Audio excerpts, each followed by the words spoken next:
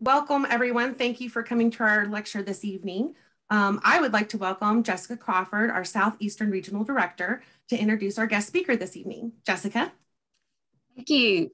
I'm honored to be able to introduce to you my friend, Dr. Ashley Dumas, who is going to talk to you tonight about the research she's been conducting at Fort Tombecbe on the Tombecbe River in Alabama. The Conservancy purchased part of the site jointly with the University of West Alabama, and over the course of several years, we're turning over our ownership in the site to the university. I found out that we were going to be able to acquire some of Fort Tombecbe when, kind of spur of the moment, Ashley called me one day and asked if we could come up with some money fast enough to be at a courthouse auction in a few days, and somehow we did. And it was my first and only time to acquire part of a site at a courthouse auction. Ashley received her BA in Anthropology and French from the University of South Alabama, and she got her MA and her PhD from the University of Alabama. One of her most interesting projects to me was when she conducted excavations on Avery Island in South Louisiana at the original Tabasco hot sauce plant. I always thought that was really cool. Her dissertation was about the production and use of salt by late prehistoric people in Southwest Alabama. And she's been at the University of West Alabama since 2009, where her projects include her work at Fort Tombecbe, also documenting slave dwellings and locating Mobile at the site of the 1540 battle between DeSoto and Chief Tuscaloosa. Mm-hmm. And so I appreciate Ashley agreeing to do this lecture for us from her home, kind of out in the country where she has a satellite internet connections. And as I know, because I have one at my house also, so things might kind of slow down a little bit every now and then, but just be patient and hang in there with us. Ashley also is recovering from COVID. So she's really doing us a favor tonight. And thank you so much, Ashley. Thank you, Jessica. I am really excited to be talking about Fort Tombecbe with the Conservancy members because you all have played such an important part of preserving this really important site. And it's about time that I spoke to you about it. So I'm going to take a moment here and share my screen so that you can see the presentation. Okay. Let's see. There we go. That look good? Looks great. Okay. So the title of my presentation is This Distant and Isolated Post, the Role of Fort Tombecbe in La Louisiane, 1736 to 1763. In a way, this title is ironic and perhaps a bit misleading, but I will fill you in on why that is so toward the end of the presentation. I'm going to begin this evening by giving you some historical background about Fort Tombecbe. I will then cover some archaeology, and then we'll talk about some of the artifacts that have been found there and what they tell us about French interactions and about the relationship that they had with the Choctaw Indians. So here we see an image of 18th century geopolitical landscapes in the eastern half of North America. And along the Atlantic coast, you have the British colonies, but taking up most of the eastern part of the continent is this blue area, which is New France. And it's a massive piece of territory running all the way from upper Quebec down to the Gulf of Mexico, from the Appalachian Mountains in the east, across the Mississippi River, and onto the edge of the Great Plains to the west. So it's a huge piece of territory. The lifeline or the artery for the French in this territory was certainly the Mississippi River, and it was extremely strategic to them. The British and the French were at odds, as they usually were in this century, and we'll talk about how that played out in a moment. I want to point out that while the British territory here is geographically small, the colonies had 1.25 million people, and they were not just colonists. They felt, you know, as we all know, like Americans. They were living in large cities. They were forming their own local political organizations. And about every 25 years, their population doubled. In contrast, if you look across that entire blue area of New France, there were maybe around 100,000 people.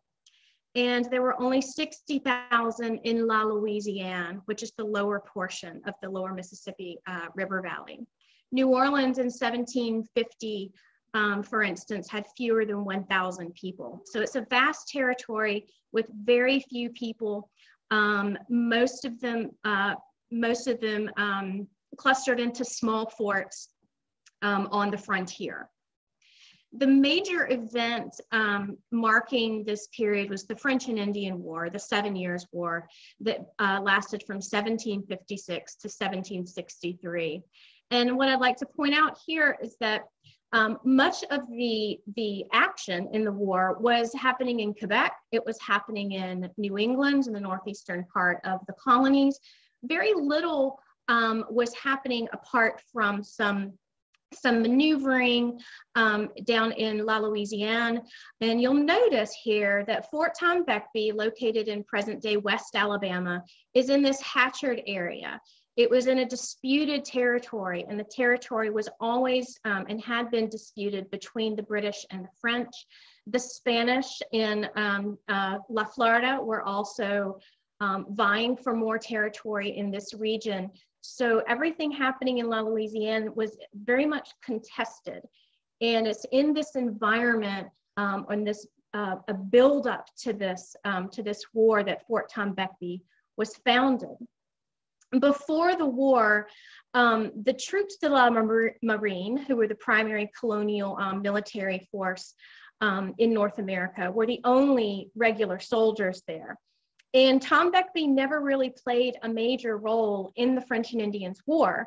So we have to ask ourselves, you know, why had it been constructed at all? Well, the 1733 map by Baron de Cernay is it really a demonstration of, or an indication of French priorities in the Gulf South in the early 18th century. On this map are some of the small French forts. There are some small towns such as Mobile, Spanish Pensacola, New Orleans is indicated here.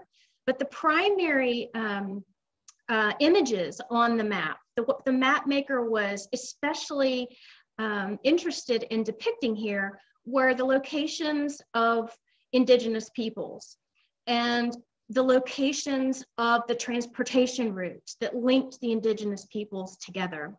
And a great deal of effort was put into naming these peoples and in indicating by little red symbols there indicating a house exactly how many warriors were present in each one of those areas.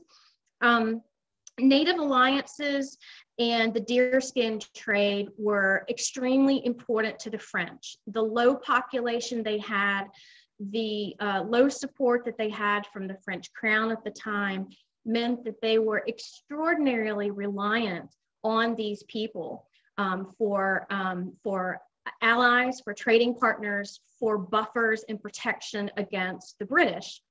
If you look at the top of the map, you'll see the red circle, and there within the red circle, it says Pays des Chickasaw, and this is the Chickasaw country, or a country of territory of the Chickasaw.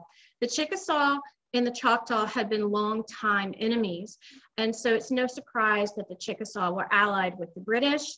The Choctaws were allied with the French. Ethnic Choctaw peoples lived from the center of their territory here all the way to the Gulf South. The French had established Fort Toulouse in 1717 among the Muskogee or Creek peoples. to secure trade there. And they actually had settlers there, French families who were there. Fort Rosalie was established in 1716 on the Mississippi River among the Natchez. And there too, there were French plantations, enslaved Africans working those plantations, settlements, and sort of successful enterprises in the colonial effort. All of this changed in 1729 through a series of events and really ugly management, ugly behavior, as we would say, by the French toward their Natchez allies. The Natchez decided in 1729 they wouldn't take it any longer. They rebelled. They massacred as many French men as they could. They kidnapped many women and children, and then they fled to the Chickasaw, whom they knew would take them in as enemies of the French. At the time, the governor of La Louisiane was Sieur de Bienville. Bienville was a fascinating figure. He had been part of the first French exploration of the Gulf in 1699 as an older teenager. He was accompanying his brother Iberville, who was in charge of that exploratory adventure. And Bienville was the one who Iberville would say, well, this river inlet looks interesting. Bienville, take a canoe and a couple of guys with you, head up there, explore. We'll see you in a couple of weeks down the coast. So Bienville was a remarkable person. He did these things and he learned native languages. He was purported to be tattooed from the neck to the waist with Indian tattoos. He was generally well respected among Indians, but he was a European and he had very specific goals. He needed to show the Natchez and the Choctaw and the Chickasaws and the Muskogee that the French were not going to stand for the type of massacre that had occurred at Fort Rosalie. He needed to flex French strength and to retaliate against the Natchez and the Chickasaw for protecting the Natchez. And he needed to protect French control of the Mississippi River. The Chickasaws were gathering on the bluffs at present-day Memphis, and they would often attack French boats and traders going up and down the river. So this was a real threat to control of the interior of North America. Bienville launched a series of attacks known as the Chickasaw campaigns, one in 1736, which is relevant to this story, and one in 1739. I'll just tell you here that both of them were failures. They did not succeed. One strategy that did work among both the British and the French, and I know that previous scholars have said that the British were the only ones who did this, but the French were also adept at inciting violence between different indigenous ethnicities. And Bienville had been doing this for several decades. Since the 1720s, he'd been inciting the Choctaw to raid Chickasaw towns and to kill British traders who were going in to work with the Chickasaw. The first plan to retaliate was to rendezvous with an army from the Illinois country, up the head of the Mississippi River, led by a man named Pierre d'Artaguette. D'Artaguette rallied some Illini native warriors, and they traveled south down the Mississippi and then overland and found themselves outside of the Chickasaw homeland. But Bienville wasn't there. Bienville was supposed to come up the river from Mobile, the capital of La Louisiane at the time, and to meet d'Artaguette. They were to combine forces and then attack the Chickasaws. What d'Artaguette didn't know is that Bienville had been delayed by spring rains, and he was unable to move upstream. By the time he got word, he and his men were running out of food and supplies. It was either attack or go home on a wasted journey. They decided to attack. It was disastrous. They found the Chickasaws and the Natchez well armed with British guns, well organized in their repulse of the French, and D'Artaguette himself was killed. So Bienville finally makes it up the river, and he stops at a high chalk bluff on what is today the Tombecbe River, just outside of the Choctaw Indian homeland. And it's here where he rendezvous with 600 Choctaw warriors.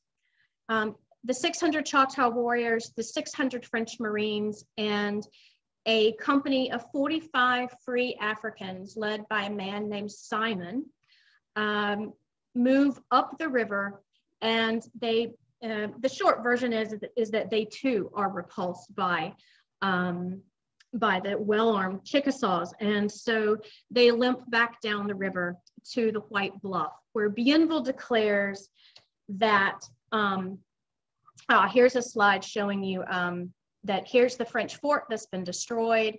Here's Fort Tombecbe, just outside of the Chickasaw, the Choctaw homeland.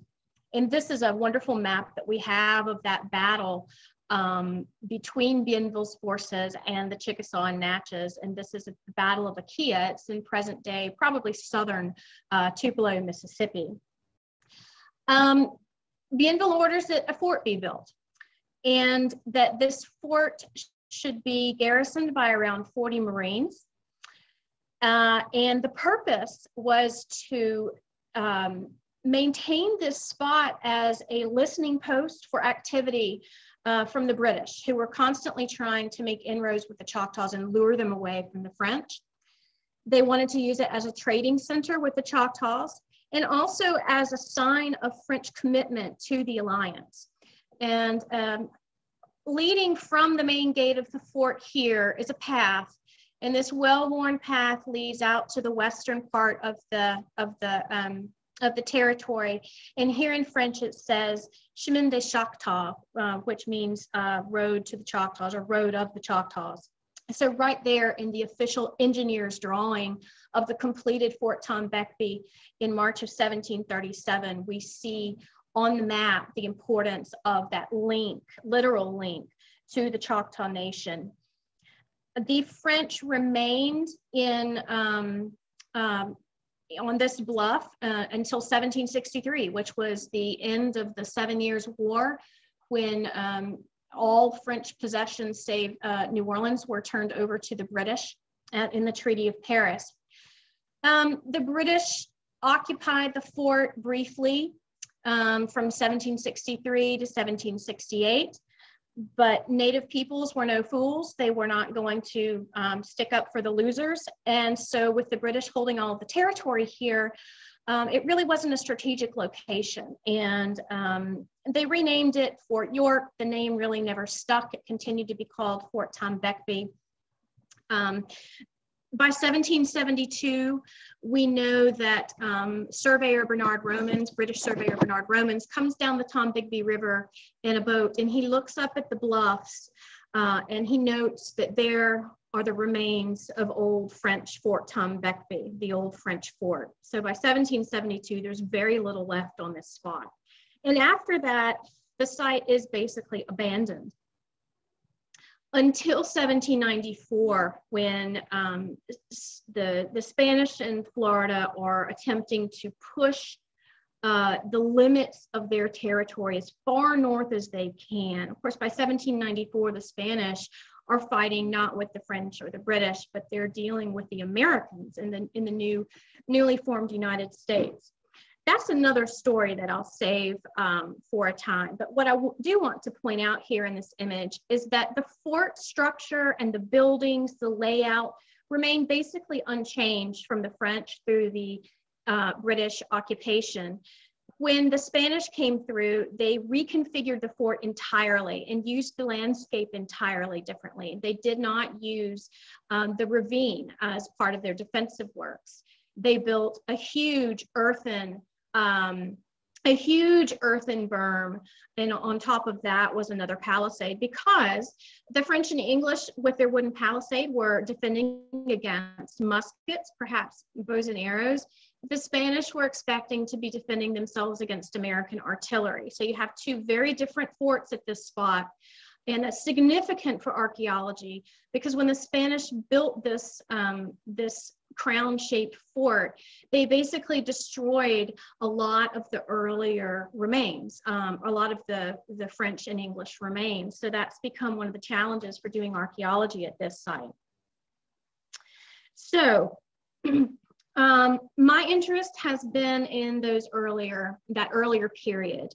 What of those 27 years of French occupation and interaction with the Choctaws? The Choctaw homeland is here. It more or less stops at the Tombecbe River on which the fort sits.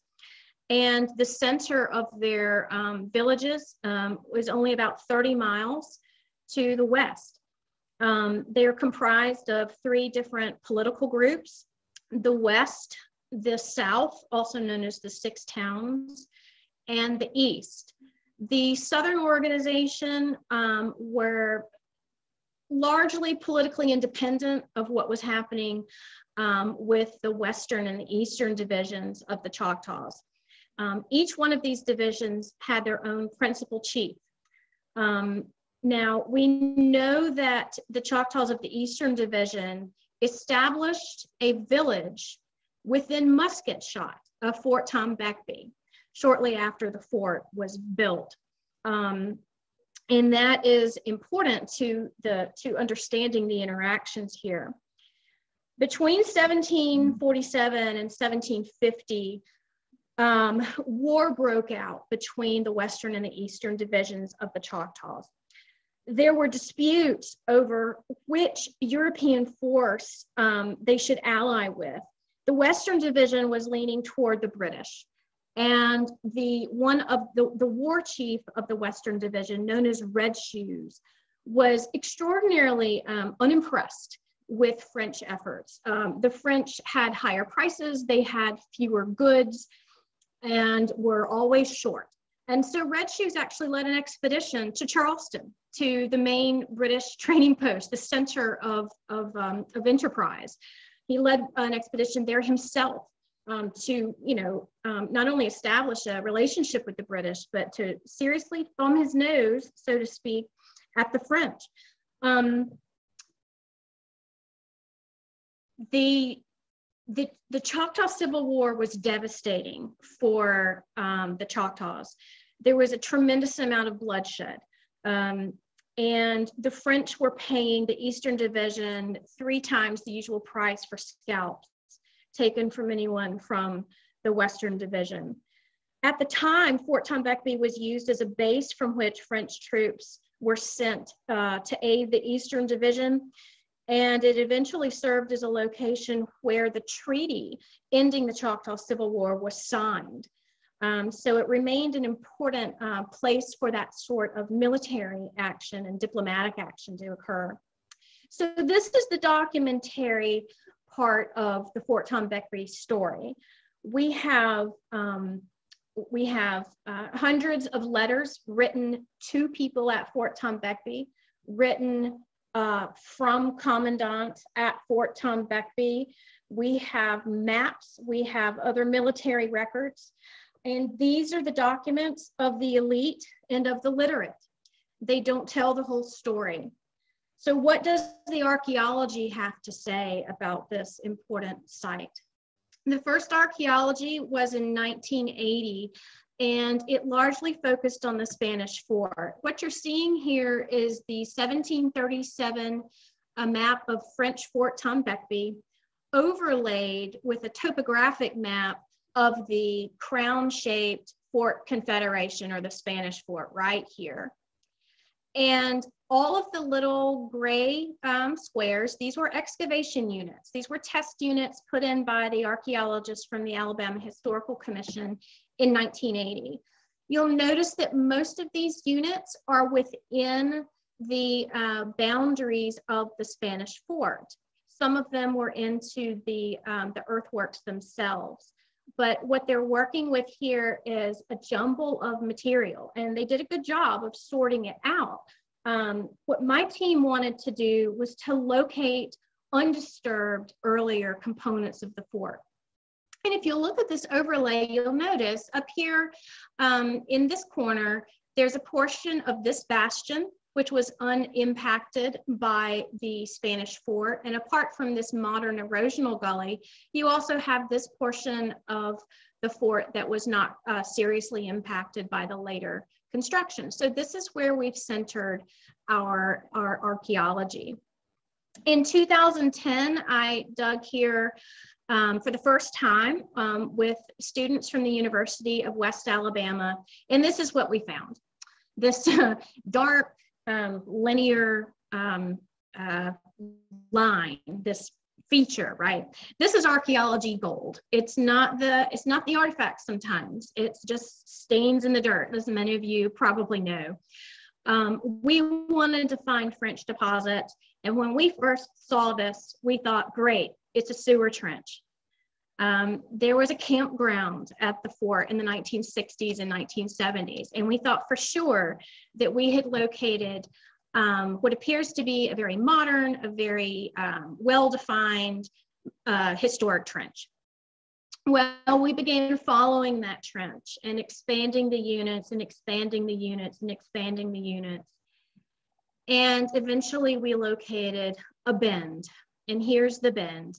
That bend corresponds perfectly with the location and the size and the angle degree of the southwest bastion of Fort Tombecbe. This was the big discovery. This is the corner of the southwest bastion of the fort. What this does is it allowed us to first test the accuracy of that 1737 map of the fort. It turns out it's very accurate, no surprise, having been drawn by an engineer.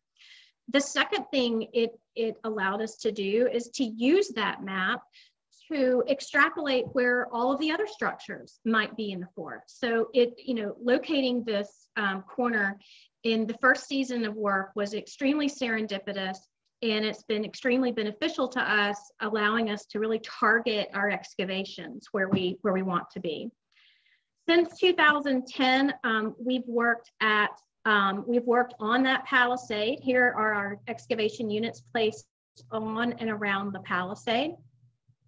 From there, we were able to come right down on top of the French bakery, which may be one of the only French bakeries excavated, certainly in La Louisiane. And hey, it's a French site. Gotta have French bread, right? And we've also worked at the barracks itself. I'll get to that in a minute. This is a picture of what that palisade wall looks like when excavated. We found a trench where the posts had been set for the wall. There are two rows of posts parallel to one another, one here and one here. And that indicates to us that there were repairs happening to the fort. The original wall is likely the one on the outside, and then the newer wall is the one on the inside. And you can see it's an extremely well-defined feature. The chalk is chalk bedrock is the subsurface here. So it holds water. It also preserves bone well, and it preserves features extremely well. And some of these trenches that we excavated, you could actually see the pick marks left in the chalk by the excavators, and you could tell which way, based on the angle of the pick marks, which way the excavators were standing and working to dig out that chalk. So this is what the feature looked like. And that nice dark brown soil was absolutely full of artifacts. After the fort decayed and the posts were pulled or reused or fell over, artifacts from behind the bakery washed down the little slope and filled up the builder's trench for that palisade wall. And that became a source of excellent information for us. Artifacts include, obviously, European pottery and Choctaw pottery. We have a lot of this beautiful tin glaze material. This is a clasped knife blade before conservation that was pulled from that context. At the bakery itself, we were able to isolate French from English features. So here on the left, this is a set of chalk blocks cut from the bedrock, and they're placed underneath the front portion of the structure. We know that the British rebuilt that structure, and here we have evidence of that because they're laying on top of an area of hearth clean out or oven clean out. It's full of ash and interestingly full of lead shot. We think the French must have been melting lead in their kitchen and dropping it to make drop shot for ammunition. Our excavation units at the barracks cut across the barracks, so we wanted to get a picture of what was on the visible side, the side of the barracks that faced the parade ground and would have been visible to anyone on duty and to commanding officers, and get a picture of what might be underneath the barracks, which were on raised piers, and then also what was behind the barracks, what's going on back here out of sight from officers' eyes. We're also, we're hoping to learn a little bit about the average French Marine's life, and particularly if Choctaw artifacts made it into the fort and made it into use there by the French. You have, you're in the middle of the Choctaw homeland. There's a village that's been established nearby for trading. This is a remote outpost. It was considered a hardship tour. The documents tell us that there were periods of hunger. There were a couple of mutinies. There were desertions. So this was not a happy place. What role might the Choctaw have played in, contributing to that hardship or aiding helping with that hardship? In this area, we discover some fantastic stratigraphy that helped us isolate all of the time periods. I use this slide a lot to teach my classes and show them how every archaeological site is like a unique history book. And each one of those layers is a chapter in the history book. Unlike a history book, we just read an archaeological site backwards. So here's the modern level. This is a broken chalk cap that the Spanish put over their earthworks. This reddish layer here dates from the English period and is probably from a period of burning barracks post British abandonment. And then the original French and English deposits are on the bottom and continue down. So this was very important for us in understanding the history of the site. Everything that we screen at Fort Tombecbe, except for things with big pieces of chalk in them, is screened through 16th-inch mesh. What that means is window screen. We put everything through window screen. That's not fun. I've probably lost a few students from the profession by keeping this rule.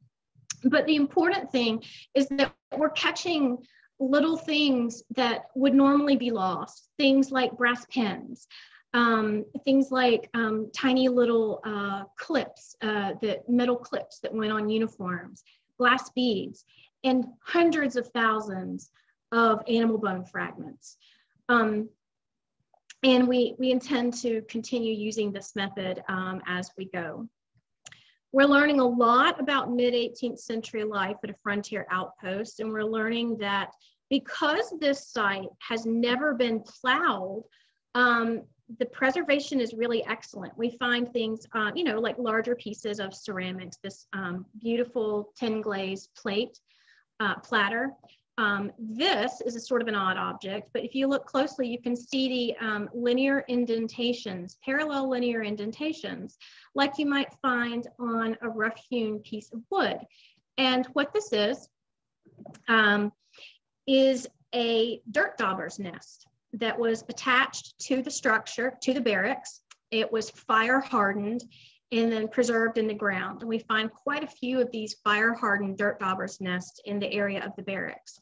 In the upper layers, we've actually found these cloth pieces. This is a finely woven linen, and it is possibly the fingertip of a glove.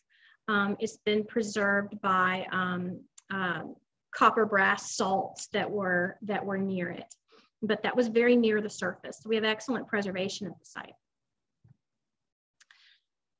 We have things like, obvious signs of military occupation,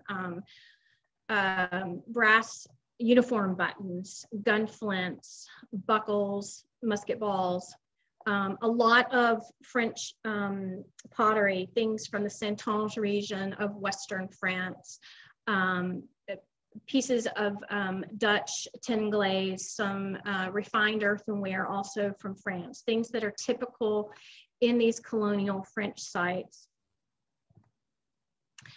And then you find the occasional odd thing like this, which is it's an oolitic limestone that is not local to the area. It's a ground object.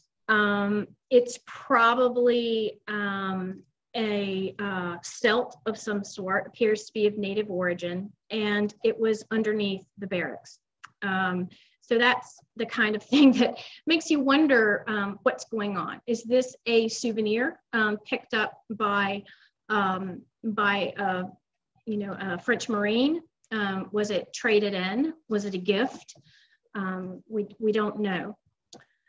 So what I've done here is, in this slide, I've assembled objects that are both European and indigenous manufacture, each having something to say about the relationship between the French and the Choctaws at Fort Tombecbe. So I'm going to take them one by one and use them to sort of frame or characterize what was happening at this place. First, you'll see in the upper left-hand corner a bead. It's a shell bead made from the communella of a shell, the center part of a shell. Making shell beads is an ancient tradition among North American, Eastern North American Indians. It goes back thousands and thousands of years. It was still being done here in the 18th century, clearly. In this quote at the bottom of this slide in Choctaw, it says, quote, that one bead was worth a horse. One necklace, one shell necklace was worth a horse. I don't know about that, perhaps. Another ethnohistoric reference to shell beads is by James Adair, who said that among the Choctaws and Chickasaws, one bead the length of a finger was worth 4 buckskins. That sounds about right. The French quantified and commodified native-made beads in order to control the market. And this particular bead, interestingly, was found in the bakery. It was not in the barracks. It wasn't in some backfill. It was found specifically in a work area that required some specialized knowledge and specialized work. I think that it was probably worn by a Frenchman who had traded for it. But what we know is that after the French attempted to control the market in these types of native-made beads, they then flooded the market with their own, with glass beads.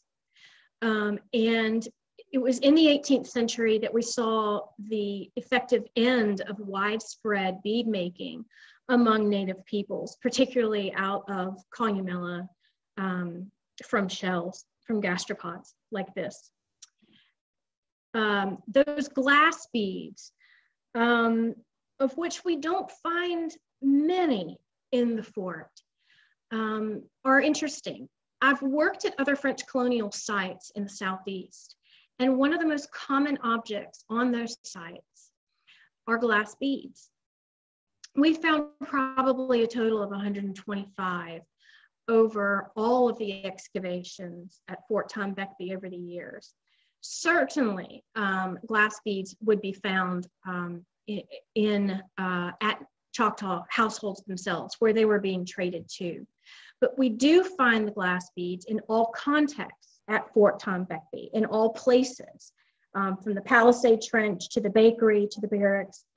And we know that the beads were worn by both the Choctaws, as you can see in this 1830 depiction. Here's a beaded sash, and this is a beaded skirt here on the ball player. And the beads were worn by the French. The French living in humid West Alabama and other parts of the Southeast probably didn't stick to their woolen uniforms strictly year round. And we began to see some of them wear beaded moccasins, deerskin leggings, often adorned with ribbons and beads. The beads are a symbol of a hybrid artifact, something that was brought in to manipulate Native peoples, but which then became, in a sense, creolized by the Europeans themselves. Another object in this collection is this piece of red stone here. It's broken, but it's been ground on both sides, has a groove around the edge, and there are engravings on the front of it. This is a piece of catlinite stone. Catlinite comes from Minnesota. It was widely traded through prehistory and into the colonial period, the post-prehistoric period. And it was widely made into pipes. It is commonly found on sites in the Southeast, far, far from its origins up at the head of the Mississippi River. This particular piece from Fort Tombecbe, unfortunately, was recovered from the back dirt of a looter. So we don't know exactly the period of time to which it belongs or who may have used it. But we do know that the French had been smoking the calumet pipe with Southeastern peoples since 1699, when Iberville smoked the calumet pipe offered him by the Bayou Gula people in present-day Louisiana. This is a deeply ingrained Native tradition that the French took to and adopted, and became also, I think, somewhat of a hybridized type of practice. So when you find a piece of this calumet pipe inside the fort, I think we have to be careful with simplistic explanations that, well, there was an Indian inside the fort and, hanging out with a calumet pipe. The next object I'd like to show you is this rolled metal piece. This, at first glance, could be a tinkler cone. Tinkler cones were ornaments that were added to clothing by Native peoples. They're typically made from, cut from scrap brass or from kettles, trade kettles. And then they're cut into sort of triangles and then rolled and used, as to make nice sounds as you walk around. This is an interesting example of using a European raw material, but of maintaining a traditional craft. Ornamenting clothing and gear with delicate noisemakers was nothing new to Native peoples, but using it using metal to do it certainly was. The other possibility for this object is that it was a spear point. In some post-removal sites in Oklahoma, these rolled metal spear points are apparently quite common. I'm still on the fence about this one, but I still like to think about this object and to share it with people because it is it's certainly a native-made piece, and it's being used, made out of European metal. And finally, we have this little potsherd. So what does the rim from a small bowl have to tell us? We can look at this little potsherd and infer several things. One important thing about it is that it was found inside the fort. And it was found inside the fort with thousands of other Choctaw potsherds. Apart from well-preserved animal bone, the most common artifact found inside the walls of Fort Tombecbe is Choctaw pottery. The second thing about this potsherd is that it bears a cosmological symbol, the quadripartite division of space representing one dimension or one plane, this world, in a three-dimensional conception of the cosmos that's shared by so many indigenous peoples, is evident on this sherd, placed right there very prominently on the shoulder of the vessel. The third thing that's interesting about this little sherd is that it is not colonial ware. One type of colonial ware is that made by indigenous potters using indigenous tempers and indigenous methods of constructing a pot, perhaps of even decorating or painting a pot, but producing it in a decidedly European form. This is a pitcher made by an Appalachian potter who was living near the French in Mobile at the early part of the 18th century. You can see that it has a foot ring, it has a handle, it has a place there where you can catch your finger to help stabilize the pitcher. It's a beautiful example of colonial ware. And our little bowl sherd with its cosmological motif is not colonial ware. Colonial ware is common on other colonial sites, I should point out. In fact, our little sherd is really no different from any Choctaw pottery found anywhere else in the Choctaw homeland. The ones pictured here are from an 18th century house site located a few miles west of Fort Tombecbe. This house site clearly had ties to Fort Tombecbe. There were trade beads. There was known to be a French Jesuit priest living nearby. They knew about the French, and you see no evidence here of influence or from Tombecbe a few miles to the east. So the Choctaw were adopting European goods, such as guns and cloth and beads, but were also transferring their own traditions to the French in the form of calumet ceremony, deerskin leggings, where you wear your beads, and other adaptations were only hybrid forms of European raw materials fashioned into traditional native crafts. Perhaps the most remarkable point of all is the prevalence at Tombecbe of wholly unaltered indigenous artifacts that were clearly made for the French living in the fort, but with no concern for French tastes or traditions or preferences. Again, there's no colonial ware there, even though there was a market. Tombecbe, although it dates late to the period of European colonization, and it dates 200 years after first contact, demonstrates to us that indigenous peoples were very interested in interaction with Europeans, but they hoped to bend that relationship to their own goals, such as kill all the Chickasaws.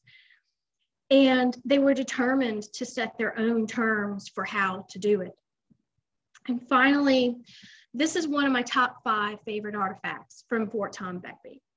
This is a large 10, 12-foot granite monument that's set on the bluff at the fort. It was set there in 1915 by the colonial dames of America, who at the time were setting such monuments around the state to mark these types of historic sites.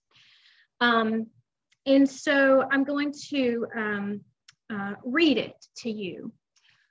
On this site stood Fort Tombecbe, built by Jean-Baptiste Lemoyne, Sieur de Bienville, governor of Louisiana.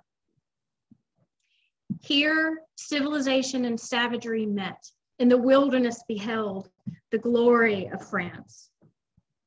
And you can imagine saying that with your best fake French accent, a little bit of drama. This is one of my favorite artifacts because it's such a lie. It's from the Romantic period, we know. It's an object representing, its time. But I think that the more I look at this monument, the more I realize how much of my own work in French colonial archaeology has been influenced by this attitude. We've told the story from the European perspective. Those maps at the beginning of this presentation about battlefields and European geopolitical boundaries and moving people and from place to place across the landscape. Who are you going to make?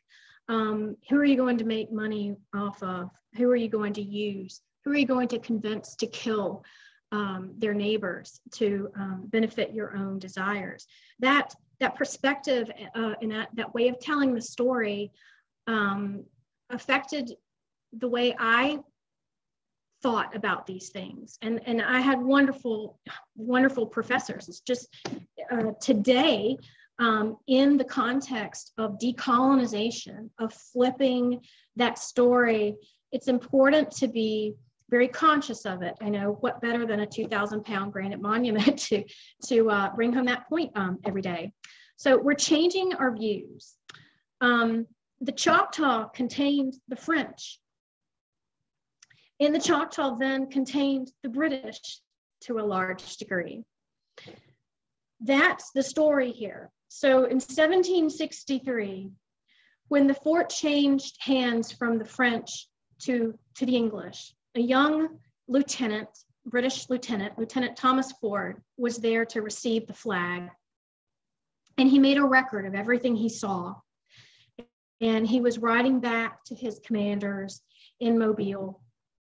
And he said, really, it's going to be quite, and I'm paraphrasing, but it's going to be quite a pain, and it's going to be expensive to maintain such a distant and isolated post. But this distant and isolated post was very much the center of the Choctaw world, and the Choctaws knew it. And that's the story that we're attempting to tell, and then I hope that I have conveyed to you in some way through the presentation of a few artifacts.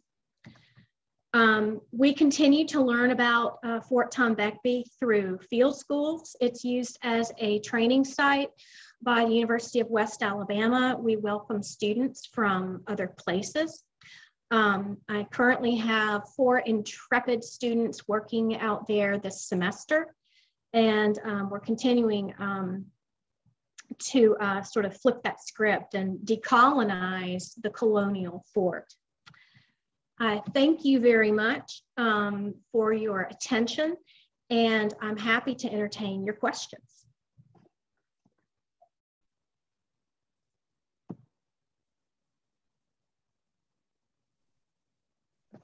Thank you very much. That was excellent. And I do have a few questions that I've been saving up for you. Okay. Okay, let's see here.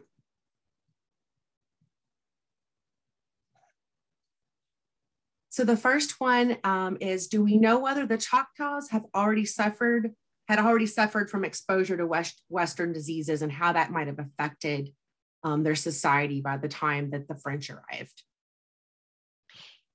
Yes, we know the Choctaws as a unified political entity really gelled in the late 17th century. So like many of the larger so-called tribes of the Southeast, they're a fairly recent phenomenon. And many of those political organizations were a result of groups who had been decimated by disease coming together and sort of coalescing as remnant groups for strength and for support. The Choctaws continued to suffer from European disease. For instance, during the Choctaw Civil War, there was a smallpox epidemic, and that really made it especially difficult for many people. So that was an ongoing event since the basically the middle of the 16th century.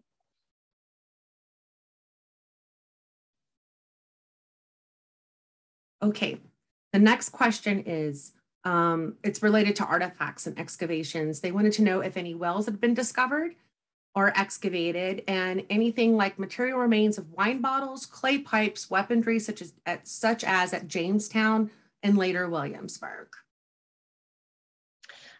Yes, we do have, we don't have the amount of gun furniture that you might find or expect to find from colonial sites. I'm always on the lookout for that sort of thing.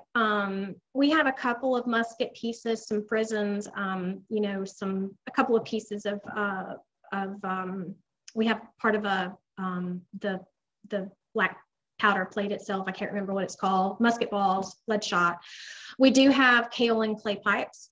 I don't remember some of the other things, but yes, we do have those objects at the fort.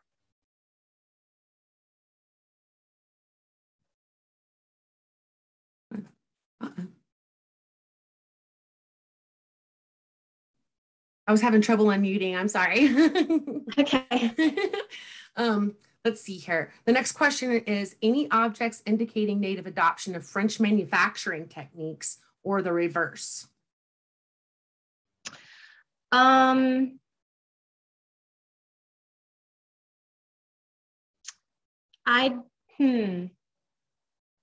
Native adoptions of French manufacturing techniques, not that I've seen so far.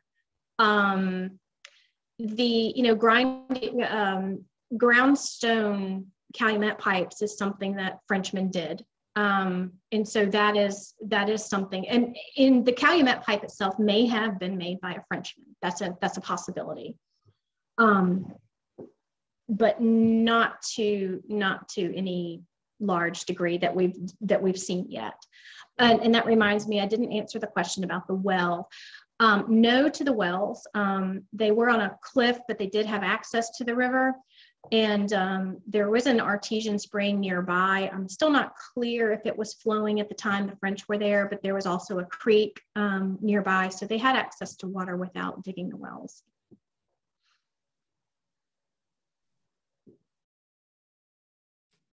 Okay, the next question is, have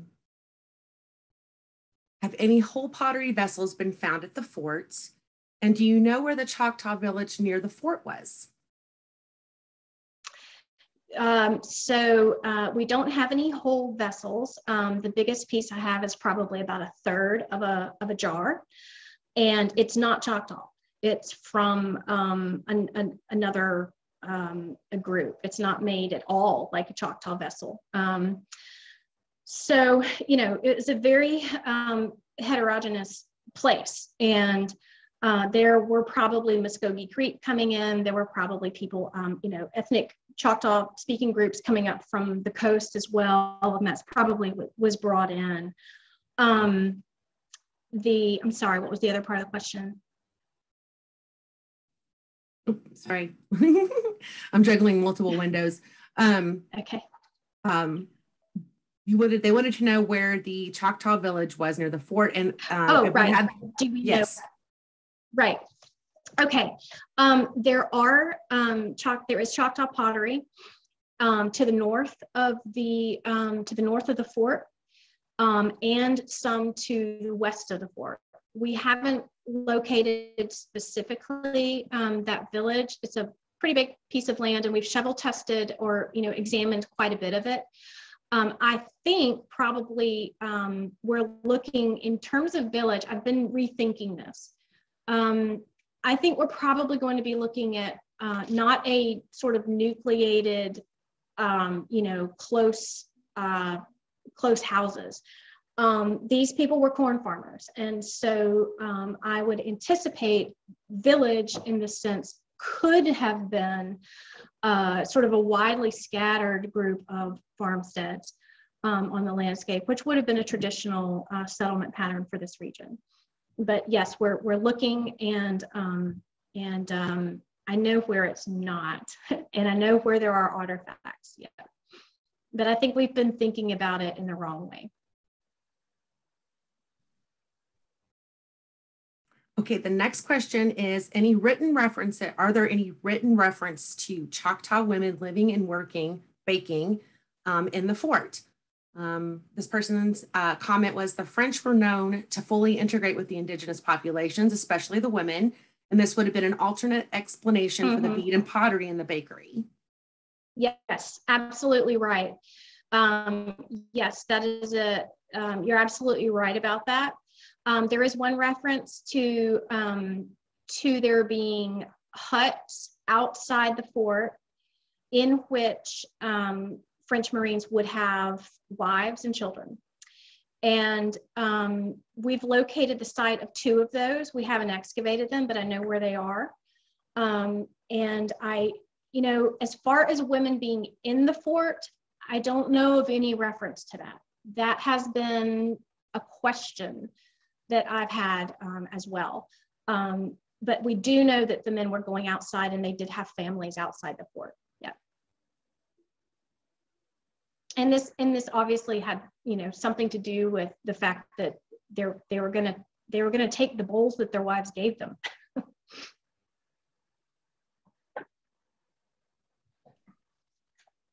Okay, I'm going to the Q&A because there's questions coming in live now. So let's see here. Okay. Have you made any contact with the Choctaw people in Oklahoma? And it says there, THPO has a PhD in archaeology from the University of New Mexico. Yeah, I have been in contact with Ian Thompson, and he's come to campus and he's presented here. He came actually for a commemorative event that we had about the Treaty of Dancing Rabbit Creek, by which the Choctaws ceded the last of their land east of the Mississippi. And I do know also that Ian and other members of the Choctaw Nation of Oklahoma have been working in the area in their homeland to document sites. So Ian and I have chatted fairly recently, and it's going to happen. We're going to have some sort of collaborative event or effort at the fort. But yes, we are on one another's radar and are in contact.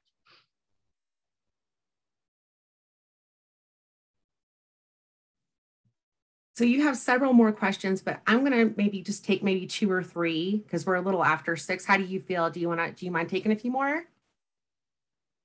Sure, absolutely. Okay. Great.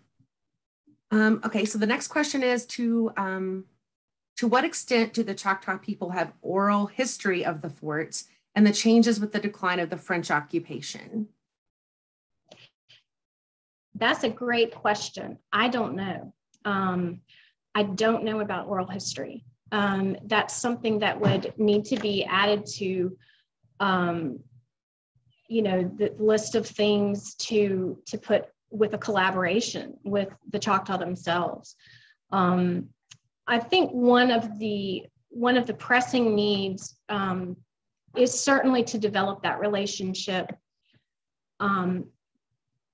and also with probably another institution. My work at the fort, comes from a long history of doing French colonial archaeology on the Gulf South.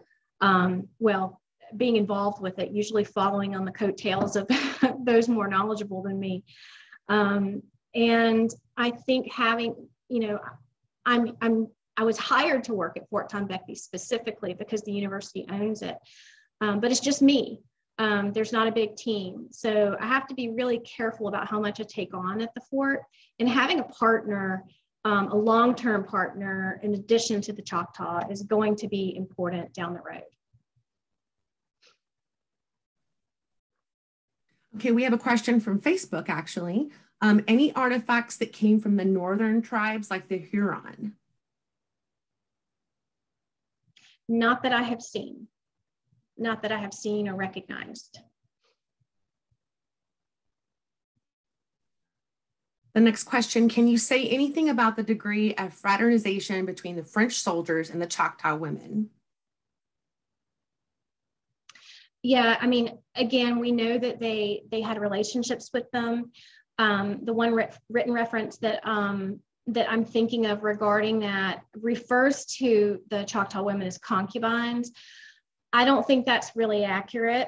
I think that this was meant to be a derogatory comment by French, by the Observer, and that it's much more likely that they had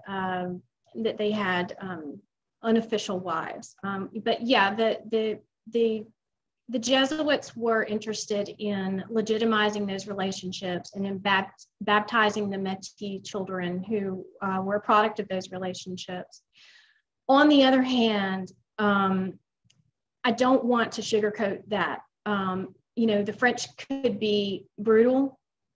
There were reported rapes of Native women by Frenchmen in the area, and I don't want to make it seem like all was harmonious, but yeah, there is evidence there. I think it's one of the more fascinating potential avenues for research is to look at this from an Indigenous woman's perspective. The French, although they didn't particularly prefer corn, certainly had to eat it. And, it's the women who owned the cornfields, it's the women who worked the cornfields, and it's the women who would have been processing and distributing that corn. So it's really from that angle, very much underwritten by Choctaw women. We've had a couple of questions regarding whether you found evidence of African slaves in this fort. Mm-hmm. I have not. I haven't. There are a couple of structures on some of the maps we have that are outside of the palisade walls, and that would probably be the place to look. There was also an interpreter's cabin within the walls of the fort. That's a possibility. One thing that these maps do is they kind of give you the false impression that everything was neat and tidy, and it simply wasn't. There were probably lean-tos against the walls or against some other buildings. We know that there were fences attached to the outside of the walls of the palisades between the barricades to enclose livestock. And I think that the organization of the people, including African slaves, and I don't know that they were there for very long. We have that one reference to them. I'm not sure where to look, but I haven't seen any direct evidence of it. It's certainly something we keep an eye on, because colonial ware too has been identified as a product of enslaved Africans in the New World.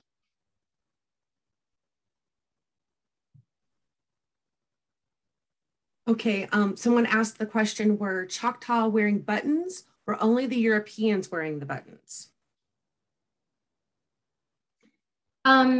So coats were sometimes given as gifts to headmen, and those coats would have had buttons.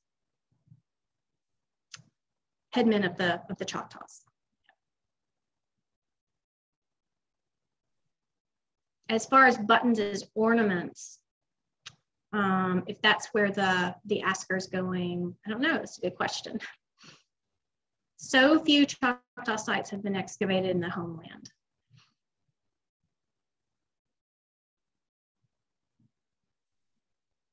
Well, we still have a lot of questions, but I think I'm going to go ahead and call it. I'm going to go ahead and say it because we could be on here all night long. I'm really sorry for anyone that I didn't get to your questions, but I will be sending you all the questions in a report, Ashley, so you can address them later. We can post them on the website or something like that if we miss something. So. Okay, I'd be happy to do that. Yeah. Well, great. Thank you so much. Thank you so much for attending. Thank you, Ashley. Fantastic lecture. Yeah. Jessica, do you have any parting thoughts? Well, I just want to thank Ashley for doing this for us. It means a lot. It's important to be able to share the research that's done on these sites with a wider audience. You know, we have a small section in the magazine called Field Notes, and you know, when there's work being done on our sites, we'll publish it there. But this way, you know, it reaches a wider audience, and it kind of shows why we do what we do. Yeah, so absolutely, absolutely, and the importance of what the Conservancy facilitates, for sure. Well, thank you so much. I appreciate it. Thank you guys so much. Thank you, Jessica, for being here. And thank you to everyone who attended tonight. Good night. Have a good night.